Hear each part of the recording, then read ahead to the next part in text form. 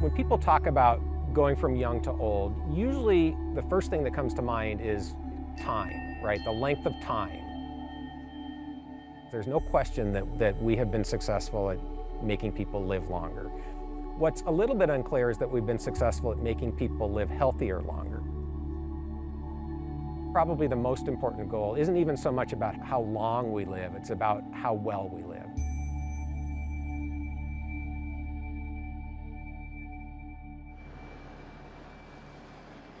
Dr. Matt Kaeberlein is a professor of laboratory medicine and pathology at the University of Washington.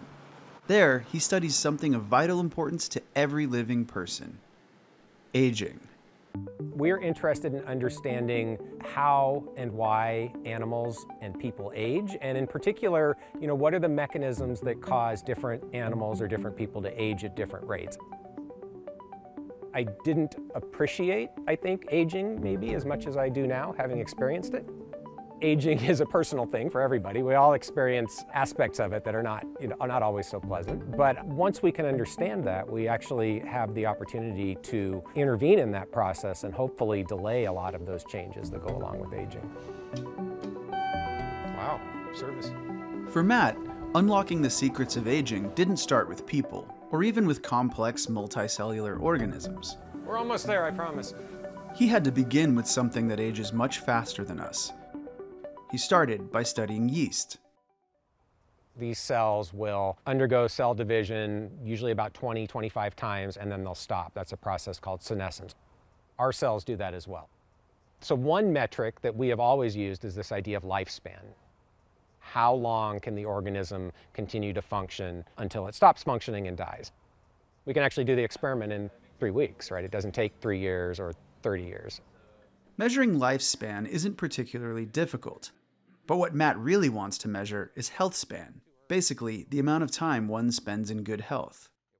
Determining health span and how we might extend it has major implications for aging. But could that mean that Matt might one day unlock the key to living forever? Can I look at those guys? I think this idea of immortality, it's a fun idea to think about. Unfortunately, it often gets portrayed as that's what the field is trying to do. And, the best we've done is make a mouse live about 60% longer than it would otherwise. So until we can make a mouse, immortal, we probably shouldn't talk about making people immortal. Cool. I'm not opposed to living forever, by the way. For now, reaching for immortality remains firmly in the realm of science fiction.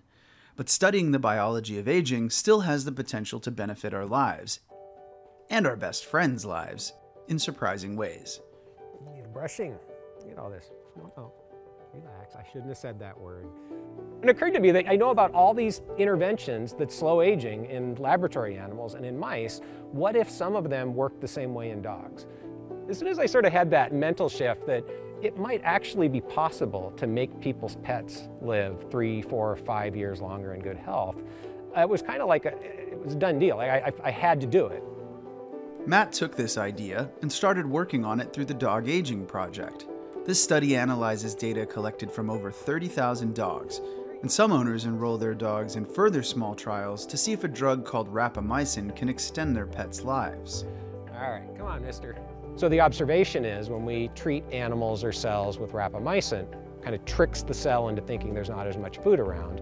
That slows aging, increases lifespan, increases health span. The statistics are that something like 50% of pet owners consider their pet to be part of their family, and I consider Dobby to be part of my family. While Matt can't keep Dobby alive forever, more quality time spent with our pets is still priceless. It's been thinking about that relationship and the relationship that a lot of people have with their pets.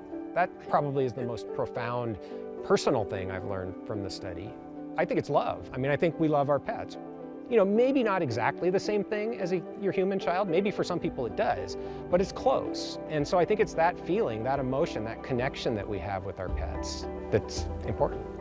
The more time that you can spend in health, that your family members can spend in good health, that your pets can spend in good health, it's about the quality time that you have with those people and animals that you love.